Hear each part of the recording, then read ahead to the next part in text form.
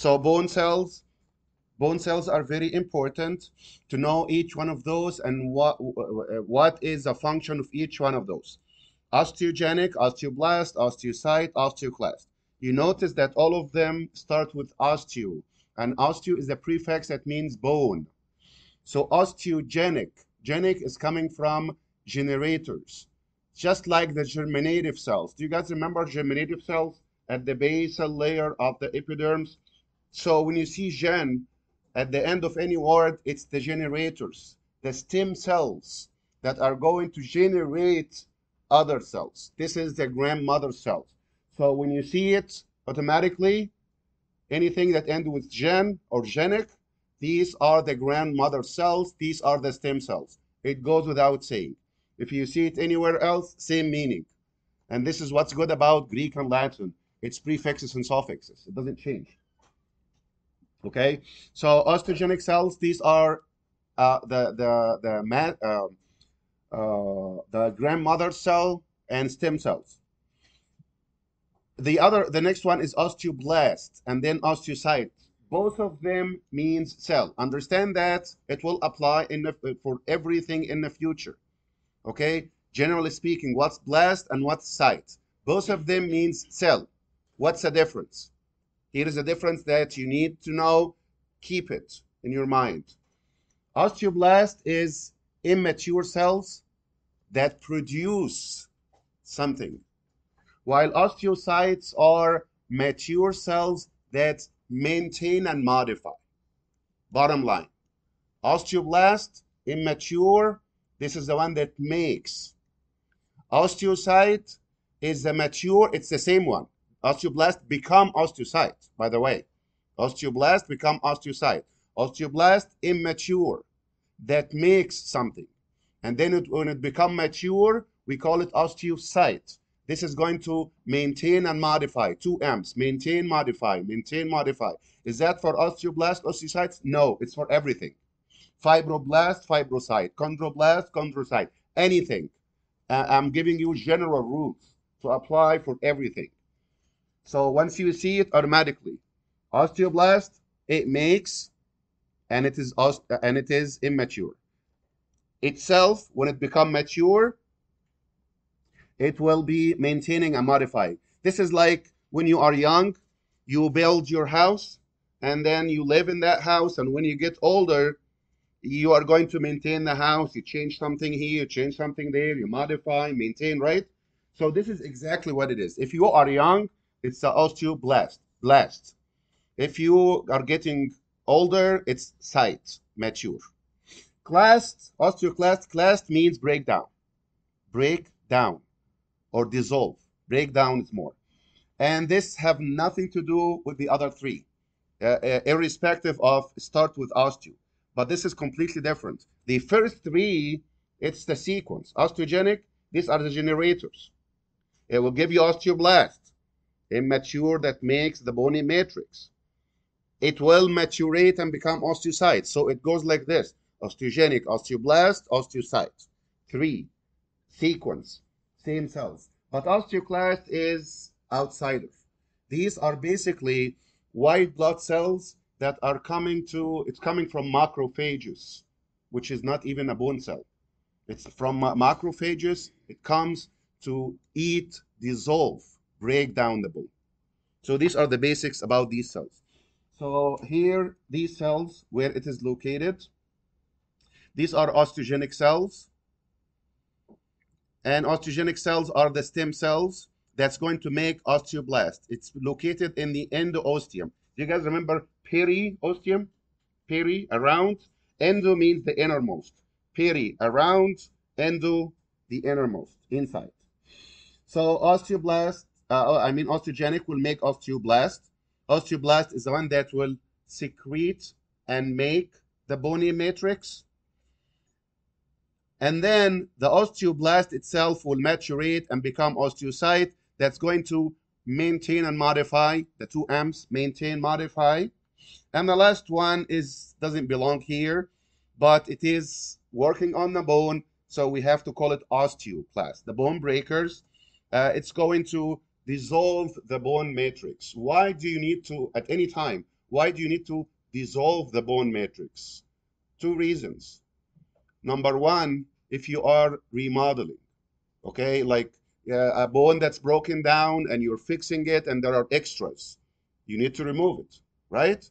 If you are growing, child is like this, the bone, you want it to be like this. How? You have to dissolve, build in order to grow. So you need to dissolve anyway. Whether you are growing, whether you have a breakdown or something, you need it. The other thing is, what if you don't have enough calcium in your blood? Remember, we talked about the bone. It's a reservoir. It's storage of calcium, isn't it? So if you run out of calcium, you not run out of calcium, if you don't have enough calcium, these osteoclasts can help you dissolving part of the bone to take the calcium and use it. Okay? So here are the osteogenic cells, and I told you what you need to know. It is stem cells, mesenchymal cells. What's the difference? No difference. Mesenchymal means stem. Mesenchymal, stem. So these are the stem cells, mesenchymal cells, that are going to produce the osteoblast. It also help in fracture repair. If you have a fracture, it's going to help you by generating other cells to do the repair. Where are these cells located? In the osteum. Look at this cut section here. You see this brown? What is this? What is this brown outside? Golden brown. What do you call it? Periosteum. And what is this inside? Endo. So there is endo and peri. Endo and peri around. So it is in the endosteum. Osteoblasts, again, this is the one that's producing the bony matrix.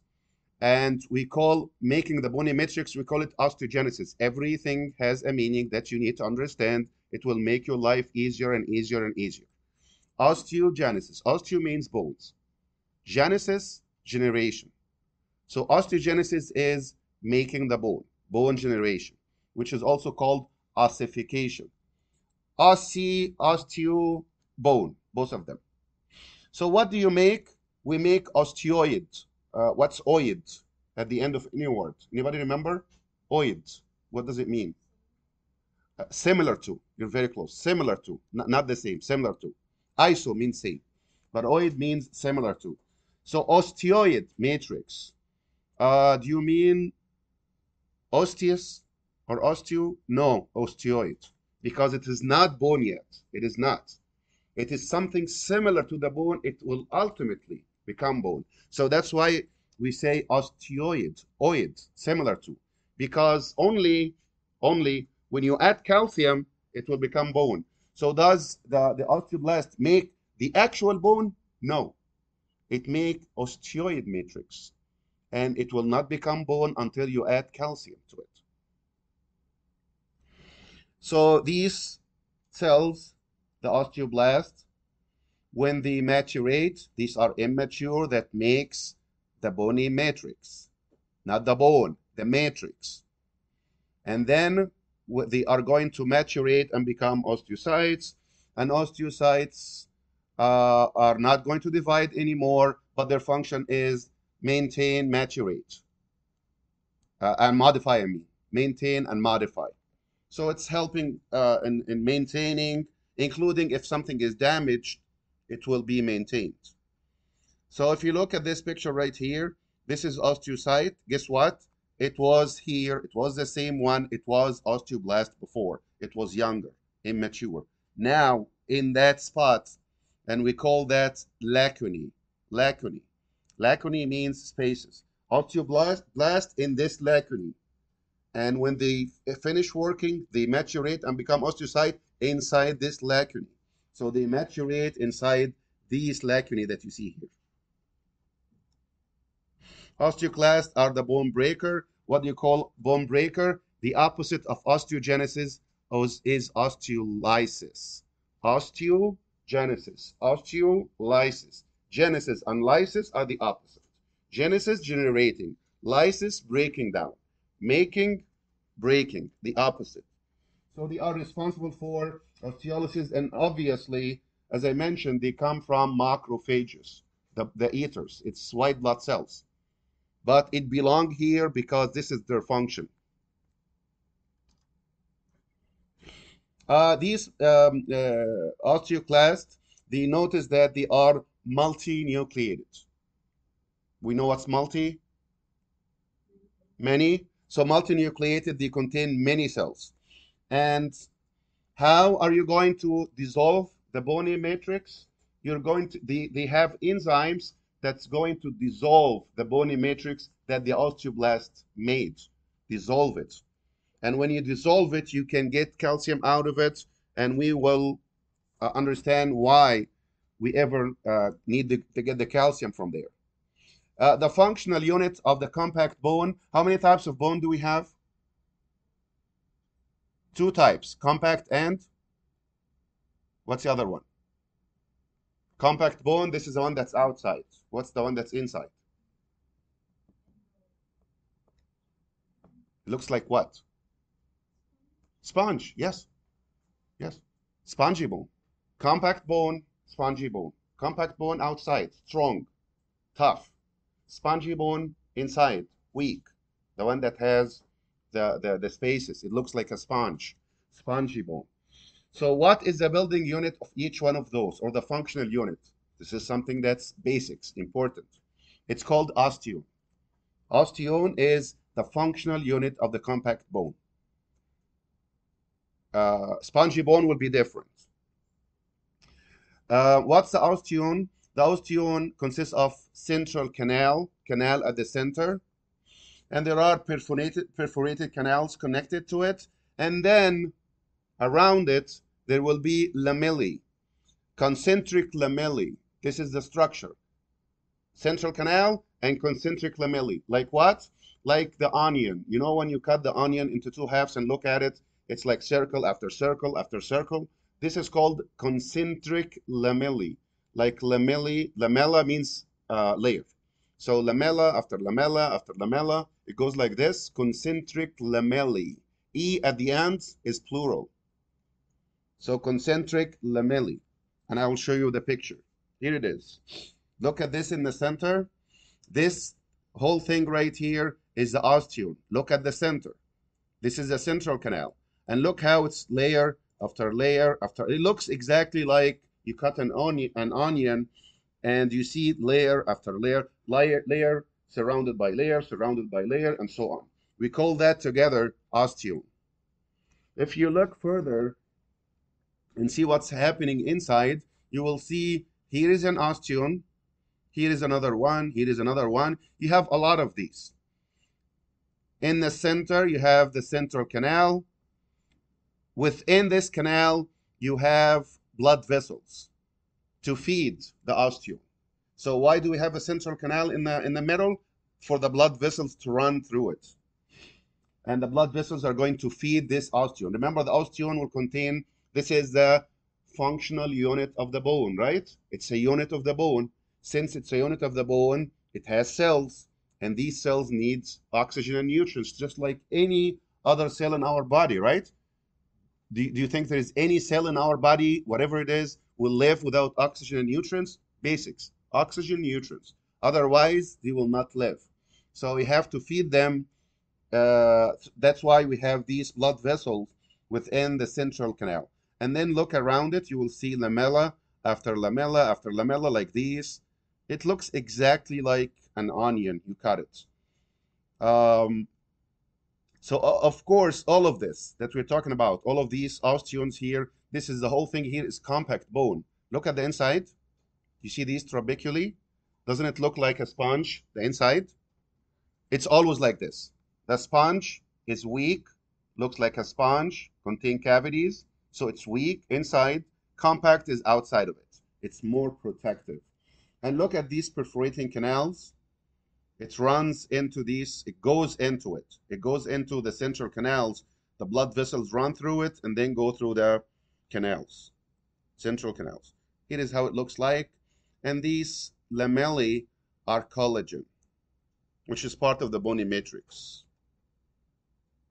How about the spongy bone? No, a spongy bone is not, it does not consist of osteons. It consists of trabeculae. Of course, you'll be asked about this. What is the functional unit of compact bone? Osteo. What's osteon? Concentric lamellae with a central canal. In the central canal, you have blood vessels. These are basics. You have to know it. How about the spongy bone? Is it osteon? No, it's not osteon. What's the functional unit? Trabeculae. Basics.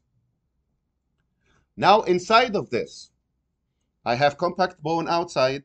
I have spongy bone inside. How about the inside itself? Like within the spongy bone or in that canal or cavity, the marrow cavity, the bone marrow cavity, bone marrow, right? The cavity contains bone marrow. It's called the bone marrow cavity. The bone marrow, when we are born and we are still children, the bone marrow everywhere is producing cells. Bone marrow producing cells, we call it red bone marrow because red blood cells are the main thing. Red bone marrow. So children have what? They have red bone marrow. Where? In the bone marrow cavity and within the spongy bone. How about after we grow? What's going to happen? As you grow, you're going to store fats in this red bone marrow. All of it? No, no. Only the bone marrow in the bone marrow cavity. Did you ever see one of these long bones and you open it, look from inside? Did you ever see it from inside? If you look at it from inside, you will see that bone marrow cavity containing the bone marrow, and this one only, just this one in the cavity, not in the spongy bone. This one in the cavity, we start to store fat in it, okay, for extra fat. So it will help us later. So it will be replaced by fat, and fat naturally the color is yellow. So it will change and become yellow bone marrow. Does the yellow bone marrow produce cells? No, it will be taken over. So we call it the yellow bone marrow. What's the function then? Storing fat. You can use that fat later. So how us adults, how do we produce our cells? The other parts, the rest of it in the spongy bone, that's not going to be replaced. So if you're a child, you're using all the bone marrow in the bone marrow cavity in the spongy bone. Later, the ones in the bone and marrow cavity will be taken over by the fat. It become yellow bone marrow, storing energy, storing fat. The other bone marrow within the spongy bone will stay as it is. And this is where we get our cells. These are the trabeculae, the building unit of the spongy bone. Look, you're looking inside. Can you guys see this? Look at this. What do you think this bone is? What is this? Compact, right? Look inside. This is spongy. And look inside more. This is a cavity. Is that clear? Compact, spongy, and then you have a cavity. How about the ants? No, the ants, we don't have cavities. Compact from outside, still like this, but the inside, look how spongy it is, contain these cavities. So the bone marrow here is not going to be replaced. It will continue to produce our cells.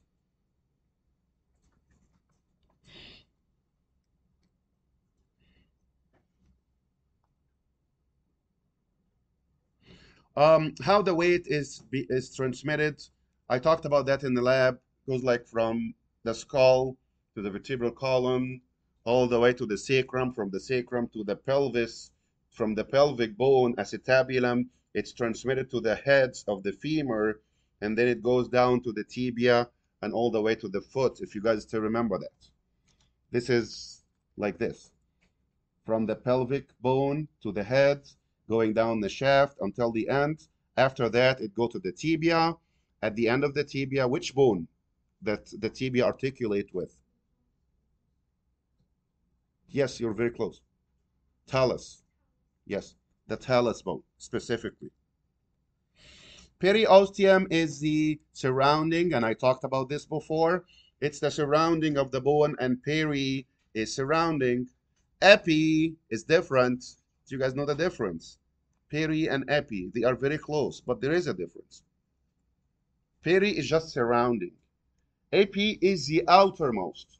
So you can have peri, surrounding, and outside of it, you still have epi. It's not the same. Surrounding is not the same as outermost, right? The periosteum is basically This is where we do the attachment. Like if you ask, where is this muscle? The tendon here, where does it attach? It blends with the periosteum. So it is tough, and that's why it's compact bone. So this periosteum surrounding the bone, obviously isolating the bone, protecting the bone, being a tough uh, layer, also provide a route or the entrance of the blood vessels, how the blood vessels get into the bone through the periosteum. It also help in the bone growth and repair through what? The periosteum, I mentioned it yesterday. The periosteum is two layers itself, right? Inner and outer. What's the inner? Which one is cellular and which one is fibrous? Anybody remember? The periosteum is two layers, cellular and fibrous. Which is one? Which is which? The inner is what? Cellular or fibrous? Cellular. Cellular. The cells are inside. Fibrous. The fibers are outside because the fibers are for protection. Look at this right here. This is the bone itself, and this is the periosteum. The periosteum is two layers. This is the fibrous, and inside of it you have the cellular. The cellular is obviously the one that contains the cells. Endosteum is the inside. And basically it's osteogenic cells, which is osteoblasts. This is what's located in the endosteum. This is the innermost layer. It is trapeculae. Okay? So if you look at it here, here is the endosteum. Trapeculae, as you see here, it is spongy bone inside. It's trapeculae, and this is where the osteogenic cells, meaning osteoblast, that will give osteoblast, I mean. This is the location of osteogenic cells giving osteoblasts. Now, osteogenesis, which is ossification, is bone formation. Is that making bone bone? No, it's just making osteoid matrix. Then it will be followed by calcification. When you calcify something means you add calcium to it. Calcium is what make anything strong. Okay, so it's two steps. You start ossification, osteogenesis, you make the matrix, and then calcify it to become strong. There are two ways to make the bone. One of them is embryology again, not much.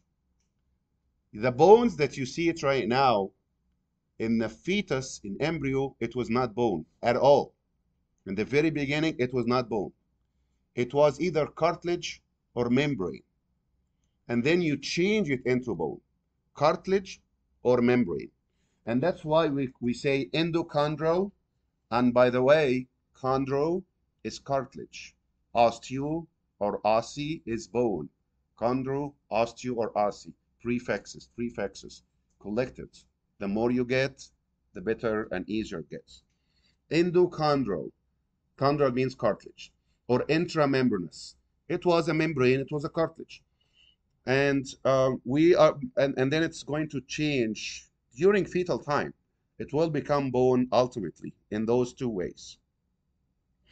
How long are our bones going to continue to grow? Average 25. When you reach 25, not exactly, but around, you are not going to grow any taller.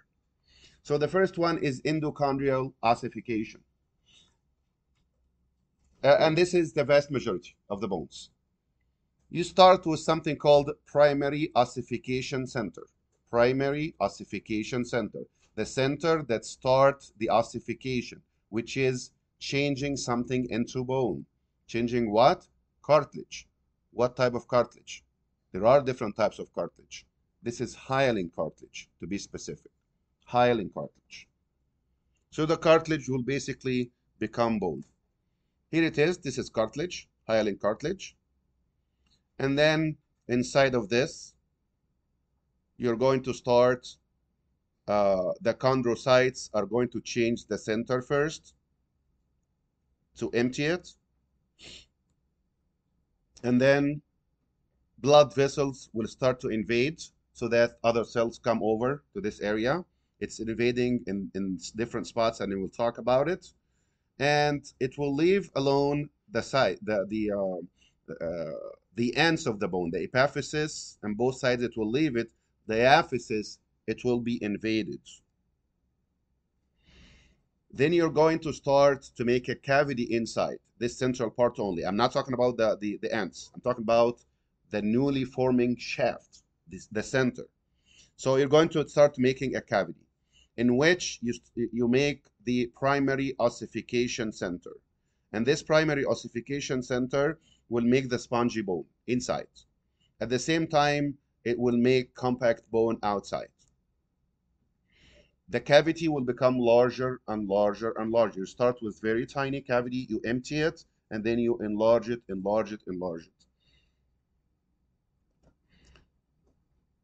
So the cavity is getting better, and now there will be a transitional part between the ends of the bone known as epiphysis and the shaft, which is called metaphysis, is forming. Okay, and then look at this. The whole shaft become bone. And then what? The epiphysis itself will start to make secondary ossification center. So where is the primary ossification center? In the shaft, diaphysis. And this is the one that's going to change the shaft into bone. How about the ends? This is another ossification center. We call it secondary ossification centers. Blood vessels go to that area as well. You're starting the same process. The osteoblasts are going to migrate to this part, making a cavity and changing the cartilage into bone. Same thing. Okay? This cavity here, instead of being empty, it will be replaced by the spongy bone. There is something that's important here. Look at this. This is spongy bone. Right here, this spongy bone is not a cavity. Are we following? The epiphysis inside of it, it's not a cavity. It's spongy bone. The diaphysis, the shaft, inside of it, there is cavity. There is a difference here, right? So then what?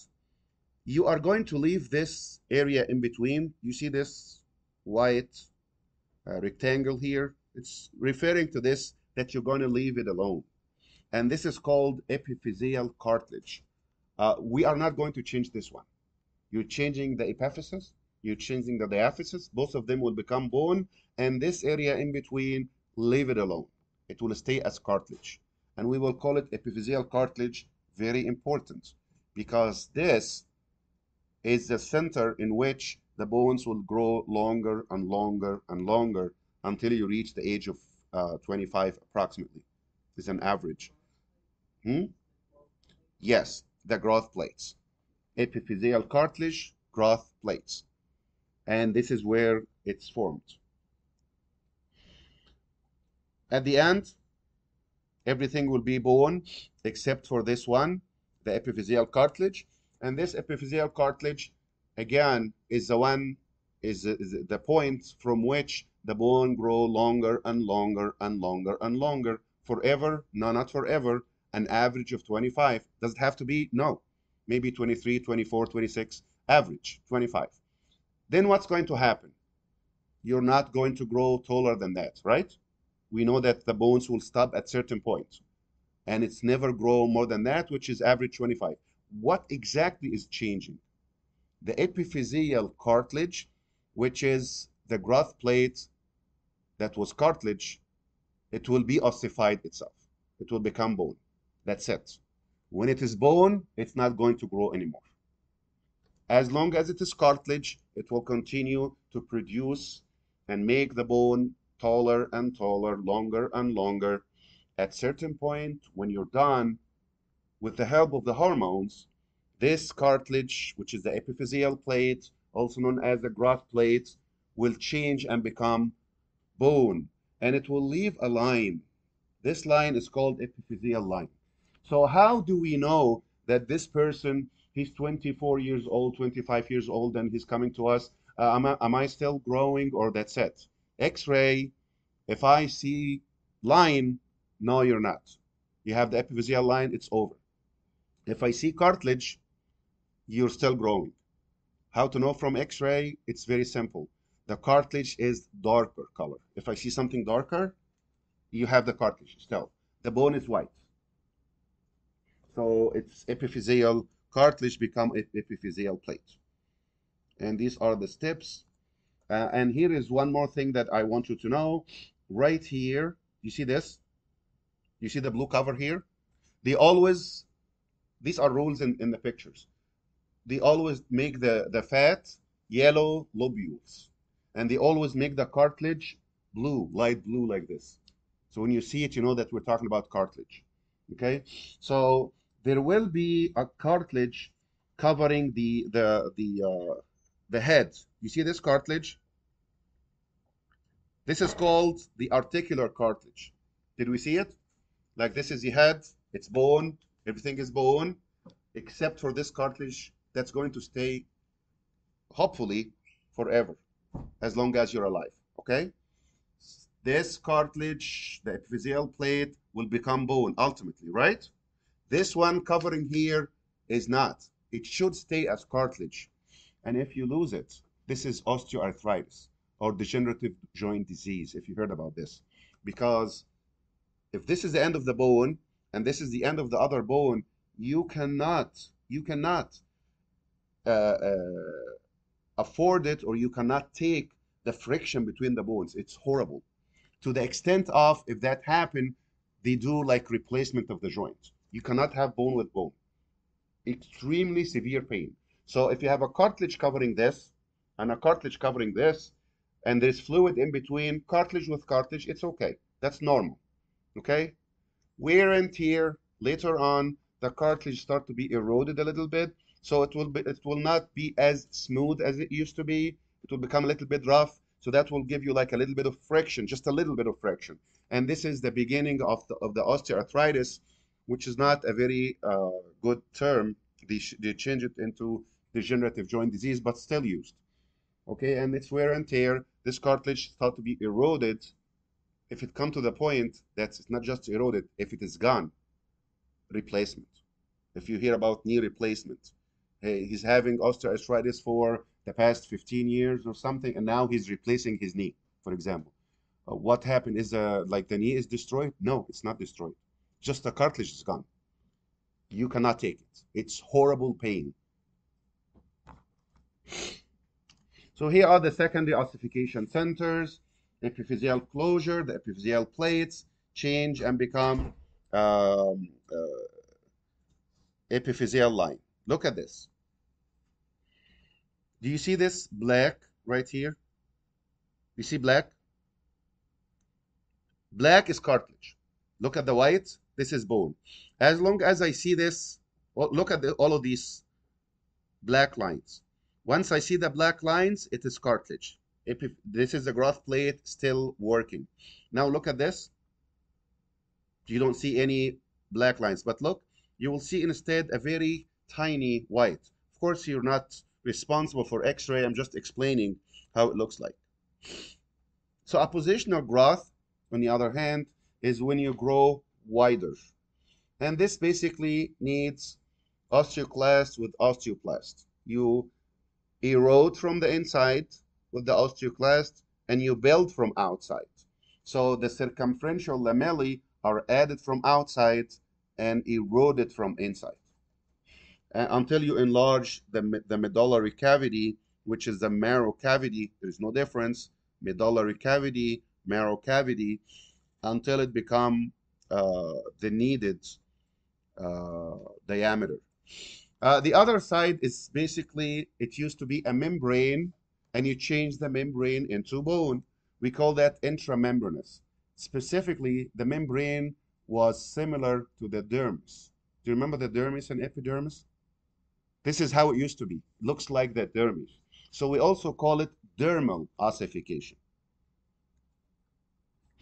And the bones that come from this are specifically mandible and clavicle.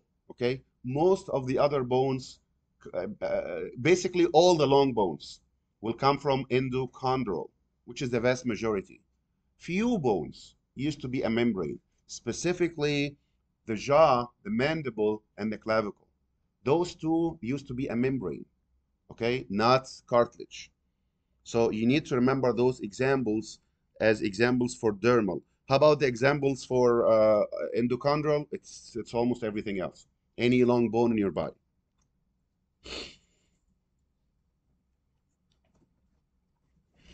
So here, mesenchymal cells, which are the osteogenic cells, they come into that membrane and they start the ossification process by the osteoblasts that will be trapped inside pockets. Pockets like these, trapping them inside. Blood vessels are going to invade into the membrane, start depositing the bony matrix, then it will be calcified until you get the membranous bone. Okay, I'm not going in deeper than that. This is good enough. Okay, what I told you already is enough. We don't have to go deeper than that. The blood vessels that get into the bone that I was talking about, the blood vessels that are going to bring the cells in order to change it, and then after it is bone, you still need to feed the bone, right? You still need to give oxygen and nutrients to the bone. So there will be some blood vessels, and these blood vessels can be done from this picture. That's easier. In the center, in the center of the diaphysis, the blood vessels here are called nutrient vessels or nutrient artery and vein. And then at the metaphysis, metaphyseal artery and vein. And then at the epiphysis, epiphyseal artery and vein. And this is what we need to know. Nutrient artery in the middle of the diaphysis. And then there are metaphyseal and epiphyseal blood vessels.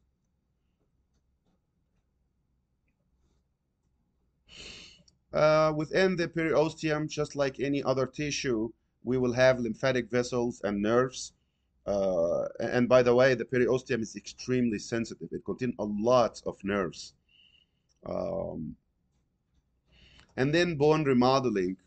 The balance, we should have balance between the osteoblast, and osteocytes. These three cells, there should be a balance. But if you're going to modify for whatever reason, you're going to give an upper hand to one of them temporarily and then the other one. What do you mean by remodeling? Remodeling, if you're growing, you're remodeling, right? This bone become this bone. Isn't it remodeling? Changing? How about if you have an injury or something, or the bone is broken and then you are rebuilding or fixing the bone? You need remodeling. How about other things? Like, do you know that if you're exercising on a regular basis, do you know that your bone is going to not taller? That's impossible. Once the epiphyseal cartilage become epiphyseal line, it's over. But your bone can do the apophyseal, or it become wider and thicker and stronger. Do we know that? It's not just the muscles. If you're exercising, the bone will become stronger, thicker, not taller, not longer. It will become thicker, right? This is another remodeling. You're building. So you are balancing between these cells depending on the situation. Here is another situation. The opposite of exercise. What if you are lazy and laying down on the bed all the time? What do you think will happen? Which ones will take over, will take the upper hand? Is it the osteoblast, the former, the forming bones, or the osteoclast? Osteoclast will take the upper hand because the bone, your body doesn't like think on its own. It's all about the situation. When you exercise, your bone will assume that you wanted your bone to become stronger and it will make it stronger. If you're lazy and not doing any effort, your bone will assume that you don't need strong bone. So why don't we take the resources and use it somewhere else? This is how it works. Have a question?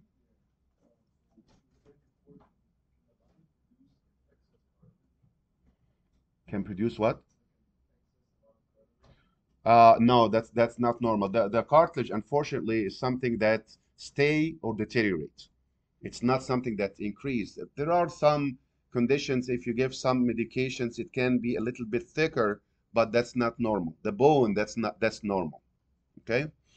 So we have two things that are opposite here, opposite scenarios. You exercise, bone grow more, again, not taller, not longer. It become thicker and stronger. If you are lazy and you're not not even exercising, if you're not doing the daily activities, your bone will become weaker. Why? Because the bone work like this. You exercise, I'm assuming that you need the bone, I will make it stronger. Regular activities, I'm assuming that you need the bone as it is. You're not doing activity, I'm assuming that you don't need the bone. I will take the resources somewhere else and will become weak.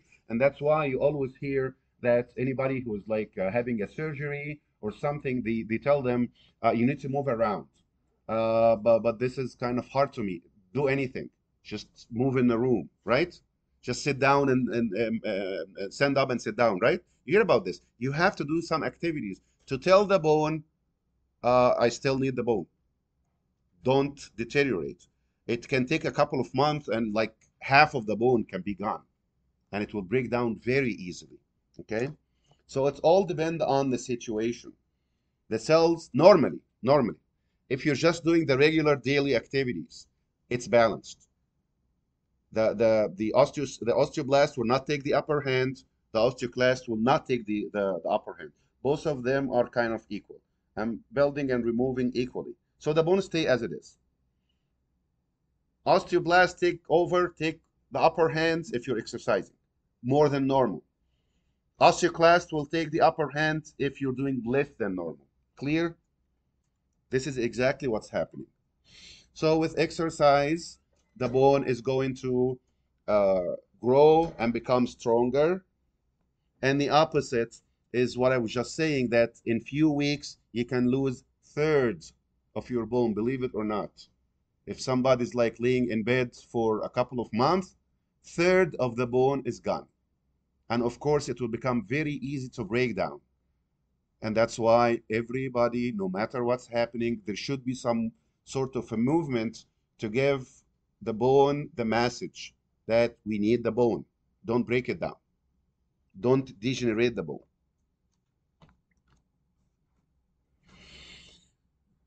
Okay, so all of this is in the bone itself. How about external factors from outside of the bone? In order for the bone, in order for you to make the bone, and in order for the bone to stay healthy, strong, we need certain things, including calcium and phosphorus. We get that from the diet, okay? These are minerals that are needed. I just mentioned that we do not make bone by the osteoblast just like this. It doesn't make bone. It make osteoid matrix. It make the matrix itself, right? Which is basically, the matrix is basically connective tissue and some fibers in it. Matrix fibers, that's it. And then when you add the calcium, it will become bone. So you have to have enough calcium and phosphorus. And phosphorus is follower of calcium. You absorb calcium, you absorb phosphorus. You don't absorb calcium, you don't absorb phosphorus, like the shadow. It goes without saying like this. Calcium, phosphorus follow calcium. Both of them are needed because of the calcium phosphate. Remember this? The calcium phosphate. This is the major component. So you do have to have both of them in good amount, plus other things in a smaller amount: magnesium, fluoride, iron, and manganese. Magnesium, manganese, fluoride, and iron. Small amount. Calcitriol and vitamin D3. What's calcitriol? Does anybody remember calcitriol versus cholecalciferol? What's the difference? Both of them are vitamin D. What's the difference? Yes, cholecalciferol is the inactive primary form that will make it in the skin. Calcitriol is the active form, activated where? In the kidney. It go to the liver first and then the kidney. When it's active, this is what's going to help absorption of bone. you do have to have enough vitamin D besides beside the calcium and phosphorus and other minerals. What else do we need? So we need minerals, calcium, phosphorus. This is the major one, plus minor amounts of the other trace elements like magnesium, manganese, fluoride, and iron. Okay, and then vitamin D, active vitamin D. That vitamin D itself will not do the work if it's inactive. You have to activate it first. What else? Vitamin C for collagen. Collagen is part of the matrix. The matrix is collagen, and, which is the fibers. Matrix containing fibers. What are the fibers? Collagen. In order to have the collagen, you need to have vitamin C. And remember, C is the first letter of collagen. Okay? If you don't have vitamin C, you don't have collagen, which is a basic component of the bony matrix. It's fibers and matrix. I mean, osteoid material matrix containing fibers. What are the fibers? Collagen fibers. You have to have vitamin C. Okay? Vitamin A for osteoblast activities. K and 12 for the protein part. Okay? So we have to have these vitamins. I know that you never heard of anybody having an issue with the bone except if he's not having calcium or vitamin D. This is what we all know, right? It's calcium or vitamin. If I ask you, somebody's having weak bone, calcium and vitamin D. This is what we all know, right? But the other ones, even though it play a minor role, less, but it is still important. And there are some people who can have an issue with their bones because of one of these vitamins: C, A, K, and B12. What else?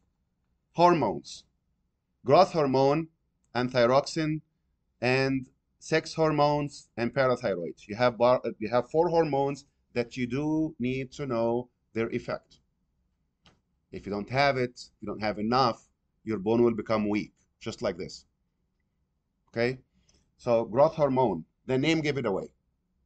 Growth hormone, what do you think the function? Growth. It's called growth hormone, the hormone of growth. Stimulate the bone to grow. You have to have it. And that explain during puberty or around puberty, don't you see a sudden like stunt or a sudden growth of the kids become like their body grow fast? Growth hormone. And the other thing is around that time, estrogen and testosterone, they also surge during puberty, and that explain during that time you see that like little kids, and then all of a sudden they grow, and especially girls grow faster than boys. Okay, so it's estrogen and testosterone because they stimulate osteoblast. You do need to remember that. What is the effect of the hormones? The sex hormones, estrogen and testosterone, estrogen in females, testosterone obviously in males, they stimulate osteoblast. And what's the osteoblast? The bone former uh, or the bone breaker. Does it make the bone? Does it break the bone? Osteoblast. Is it the immature or the mature? Immature. Does the mature make bone? No, it's maintain and modify, right? So at this sudden uh, increase uh, in the growth of the bone, it's just because of the testosterone and estrogen. So testosterone and estrogen stimulate osteoblast, yes. Making the bone grow faster, yes. How about this? What do you think will happen in menopause? What happened in menopause? The estrogen, what happened to the estrogen? It goes down, it goes up, stay the same. It goes down. It will never be like zero. That never happened. It goes down. So you're not stimulating the osteoblast as you used to, right? So the bone will become weaker. Did we hear about osteoporosis that come after menopause? This is the reason. Once you have, as long as you have enough estrogen as a lady, as a female, and you have enough testosterone as a male, your bone will stay strong because stimulating the osteoblast. Once it goes down, osteoblast activities goes down. So guess what? Who is going to take the upper hand now? Osteoclast, right? They are like this. What's keeping him like this? Osteoclast doesn't change. It's not affected by anything. But osteoblast is affected. What keep it like this? A lot of things, including estrogen and testosterone, right? Once estrogen and testosterone goes down, their activity goes down. Osteoclast didn't go down. So who take the upper hand? Osteoclast. It's going to erode the bone, make the bone looks like porous. Hence the name osteoporosis. Did you get this idea? When you hear osteoporosis, osteo is bone, porosis, porous. The porous bone. Why? Because the drop of activity of the osteoblast as opposed to the staying activity or constant activity of the osteoclast. Okay? Parathyroid hormone and calcitonin, these are very, very important hormones to maintain calcium homeostasis. And let me say it this way. Calcium in your blood is life or death. You have to have calcium, enough calcium in your blood. Okay? But more important than the bone. If you don't have enough calcium in the bone become weaker, right? If you don't have calcium in your blood, you can die. So blood calcium is more important. Why? Because calcium in the blood, it goes to different things to keep them working. What are the different things? Aside from the bone, I'm not talking about the bone now. Muscles will never contract without calcium. So your muscles will not contract. And guess what? What if you don't have enough calcium to the extent of your heart is not working? You can die, right? Electrical activities need calcium. Nerve function, calcium. Blood clot, calcium. So what do you think? Which one is more important? Blood calcium or bone calcium? Blood calcium, because the blood goes everywhere, including the nervous system. The nervous system will not work without it. The muscles can stop working without calcium, right? Blood clot, believe it or not, people can stay bleeding without stopping because of the calcium. So the primary target is to keep calcium homeostasis, which is the calcium in the blood. So what? Who is responsible for keeping calcium level within the normal range, which is homeostasis? Two hormones opposing each other. Parathyroid hormone and calcitonin. Parathyroid always trying to increase calcium level. Calcitonin, and do not confuse calcitonin with calcitriol. Both of them start with calci, and sometimes I see confusion. It have nothing to do with each other. It's just because you work on calcium, but calcitonin is a hormone that decreases calcium in the blood. Calcitriol is vitamin D. Okay? They are doing the opposite function. Anyways, I have two hormones. Parathyroid hormone always trying to increase calcium level in the blood. Calcitonin is the opposite. Okay? So what's the end result? Keeping calcium level constant, right? Almost. 9 to 11, let's say, or 8 to 11. So if it goes up, calcitonin take the upper hand, bring it down. If it goes down, parathyroid hormone take the upper hand and bring it up. So you keep calcium homeostasis, even on the expense of the bone.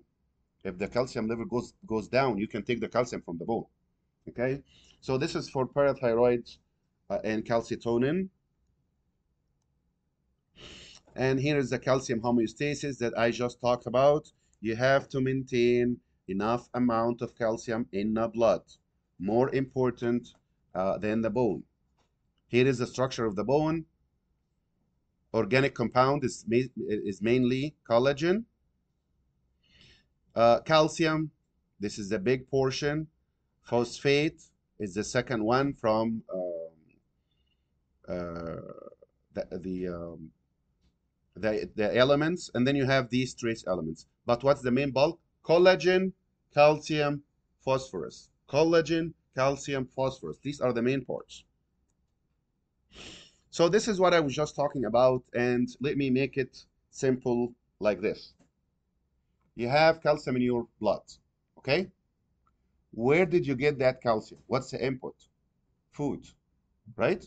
You eat, you absorb, calcium go to the blood. This is the input. Clear? This is the input. And who's helping us to do that? Absorption. What's helping calcium absorption? Vitamin D. Vitamin D. Help calcium absorption. Clear? This is the input.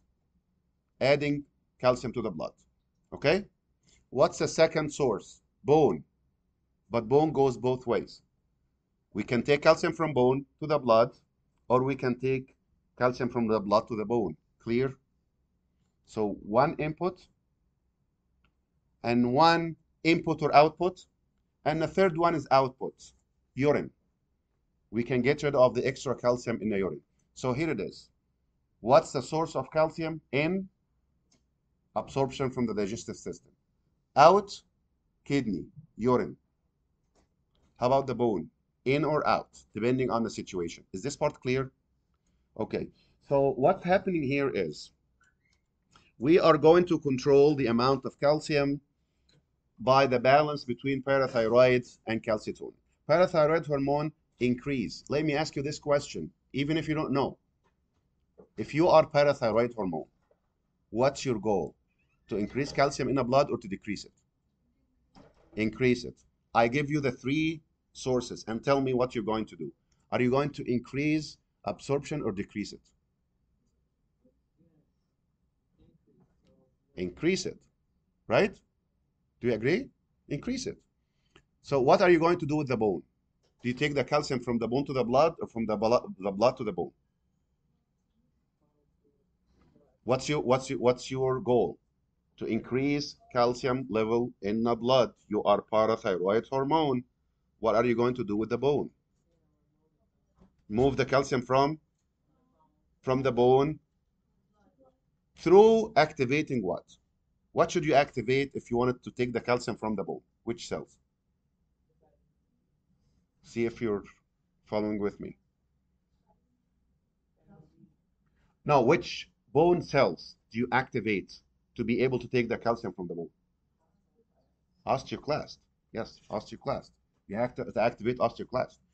How can you take the calcium from the bone if the bone is not dissolved? Right? Osteoclast. Okay.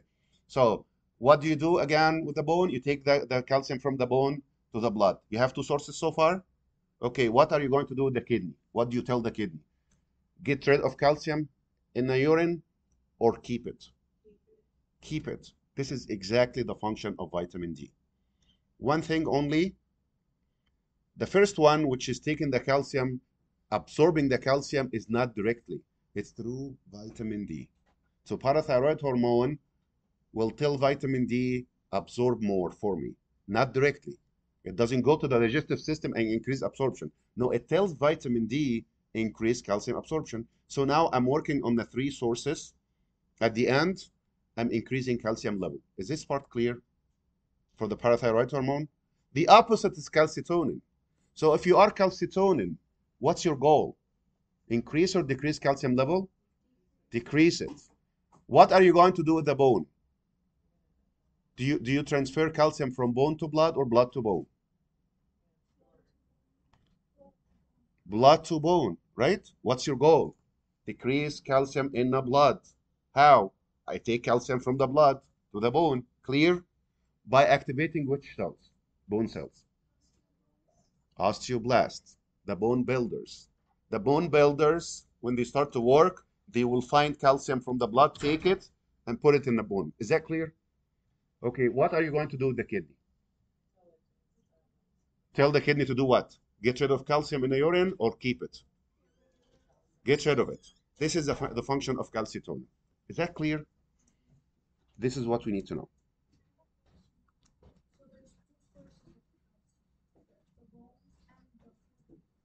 These are the sources, yes. And the third one, you're getting rid of it or not. It's out. But you can tell it more, get rid of more, or keep it, right? It's out source, but you can control it as well. So you're playing in three different spots: digestive system, absorb more or less; bone, take or give; urine, excrete or keep. Clear? Is that clear? Exactly. Through vitamin D. So they don't work directly on the digestive system. Absolutely. Only vitamin D. Actually, active vitamin D. What is it called? What's active vitamin D? Cal calcitriol. Not calcitonin. Okay. What's a calcitonin? It's a hormone that decreases calcium. It's a hormone, right? This is a vitamin. This is a hormone. They have nothing to do with each other. This is a hormone. This is a vitamin. Vitamin D is vitamin. Increase absorption in the digestive system. That's it. Calcitriol. Calcitonin is a hormone that decrease calcium. Where do we secrete these hormones? Parathyroid hormone, obviously, from the parathyroid gland. Do you know what is your thyroid gland? Right here. This is the thyroid gland. Behind it, we have two pairs of parathyroid glands secreting parathyroid. This is the source. How about calcitonin? Where do you get it from? From the thyroid gland. And of course, you'll say, isn't thyroid gland make thyroid hormone? Yes, beside that. Thyroid gland, mainly it makes thyroid hormone. Plus, there are C cells. The C is the first letter of calcitonin, so it also makes calcitonin. Okay? And here is what I talked about. Here are the three sources: digestive system, the bone, the kidney, increasing and decreasing. And I explained it. Okay? Fractures. The bone can be fractured in different ways. I want you to know the basics. The basics are, if you have a fracture, you can have a fracture of the bone while the skin is intact. Of course, it can happen, right? If you hit something even without affecting the skin, without injuring the skin, the bone inside can be broken, right? This is called closed or simple fracture. If the skin is affected, we call it compound. This is number one. Different types of fracture. It can be transverse fracture. Just understand the meaning. Look at this. This is a bone. When you break it down like this, like you're cutting a cucumber like this is called transverse. You're cutting transversely. Okay? Displaced fracture. Here is a bone. Are we following? You break it down. Is it like this? No, this is transverse. Displaced mean it's not aligned anymore. And you know what we do in this case? You have to do traction surgery. We have to pull it out like this, realign, and then cast to heal. Um, when I was working in emergency, we used to. It's not used anymore, but we used to use something like something to wrap it around the bones, and there is like pieces of metal to track. It was really bad, but they are not using that anymore. They have other tools, but orthopedic surgeons is like their job is not like traditional medicine. It's like breaking and cutting and fixing and putting screws and stuff like that. But this is what we used to do at that time. Traction, it's called traction. You have to pull it away and put weight on both sides to pull it out, and then realign, put it together, X-ray, aligned, okay, cast, keep it. This is displaced fracture, okay? Next is called spiral fracture. Spiral fracture, what do you think will happen if somebody twisted your upper limb like this? To the extent of this bone is broken, spiral. Like, what if I get like one of these cucumbers and like twisted like this? What do you think the fracture will look like? Is it transverse? No, it's spiral shaped, right? Compression fracture is basically if you're jumping and you know how the weight goes, right? Skull, vertebral column, pelvis, femur, tibia, and then the foot, right?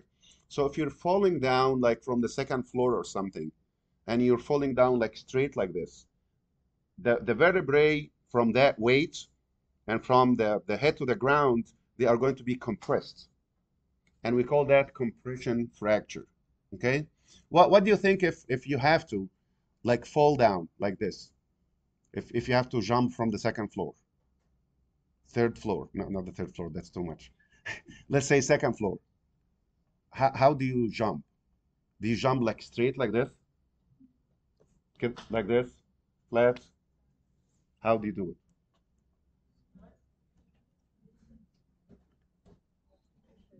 Yeah, you have to use your joints. You have to use your joints. So once you touch the ground, bend all the joints.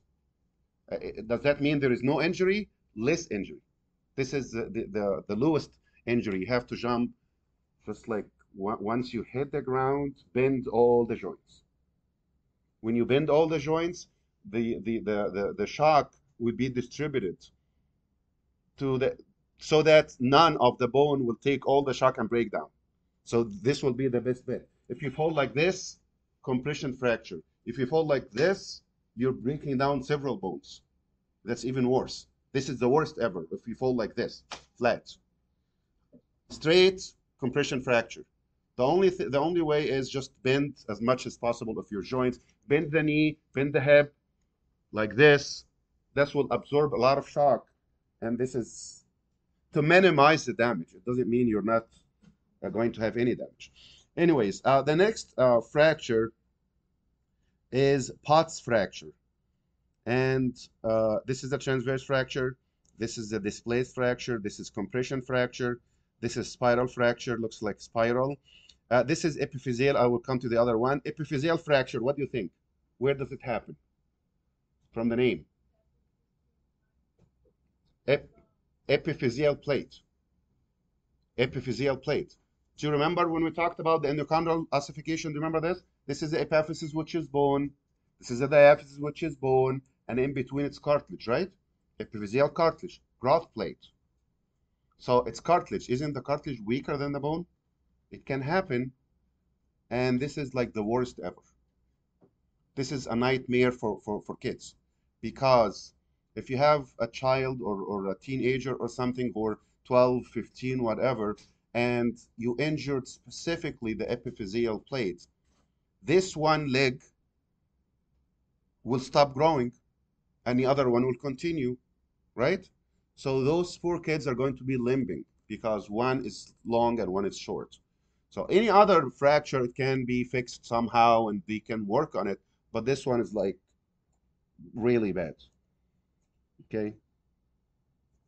Comminuted fracture.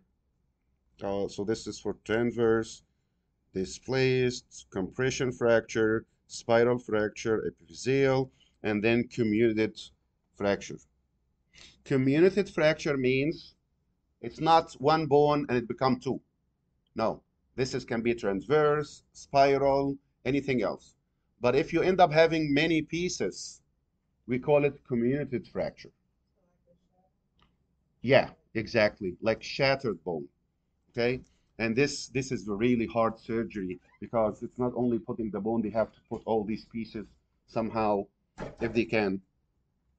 So comminuted fracture. I just want you to understand what does it mean generally speaking.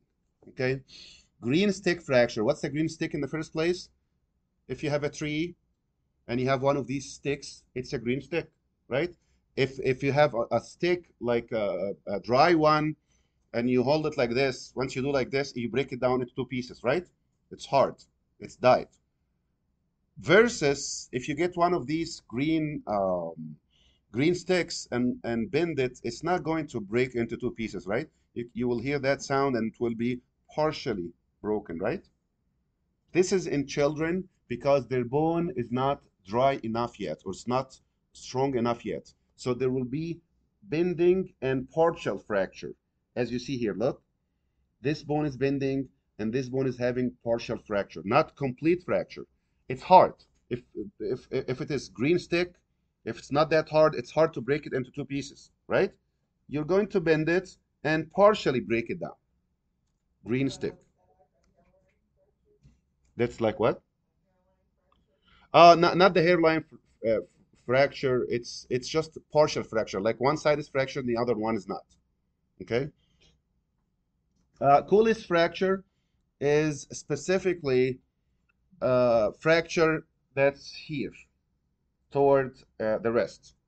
Okay, close to the wrist. They call it coolest fracture. Like if you're going to fall down and you're falling on outreach hand like this. Okay, if you fall down like this. Okay, this will be broken down. Just one word about each one of those. Potts fracture, it's a fracture of both the tibia and fibula. And what happened in fracture is as follow. What happened if your bone is fractured? How does it heal? The first step is, in a fracture, there will be some bleeding. And this bleeding will form something called hematoma. Hemat means blood. Oma means swelling or collection, translation. And in tumors, it means a tumor. But tumor is a swelling, isn't it? Isn't tumor is a swelling? So oma means swelling, and it can be used as tumor. But here it's not tumor; it's just swelling. Swelling, that's blood swelling. This is the first thing. Blood will fill that area, and then you're going to form something called callus. I will show you the pictures. And then spongy bone will reform, compact bone will reform. So hematoma, here is a fracture. So there is a space here, bleeding. The blood filled this area, blood clots. And in that blood clots, the bone cells involved in this part only are going to die. And the blood that's filling this will be invaded by fibrous tissues. And then, of course, the bone is weak now, right? So you're going to make something called callus, like a layer of bone outside and inside. How about in between? Still broken, right? Still reforming. But you have these calluses inside and outside um, that is keeping it and strengthening it. Okay? So it's called internal and external callus. Look at this fracture. What happened here is hematoma. Here is the hematoma started to be invaded by fibrous tissue. And look at this. Cartilage will come outside to start the callus. Are we following the steps?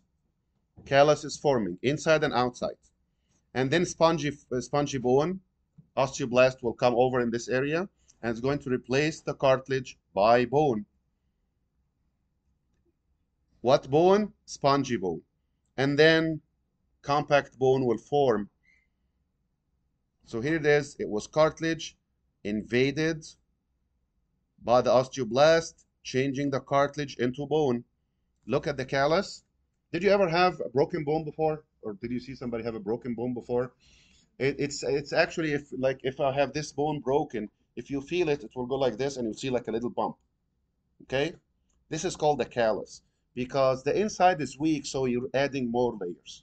Okay? Just like the cast, but the cast is something from outside. This is from inside. And what's the fate?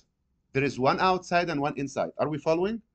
Look at this. If this is broken down, you make a callus here from outside, external, and another one internal. Like you're putting two things like this to strengthen this point or this part until the inside heals.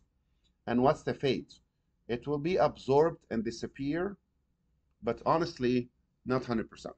It usually leave like a slightly elevated part, but no big deal.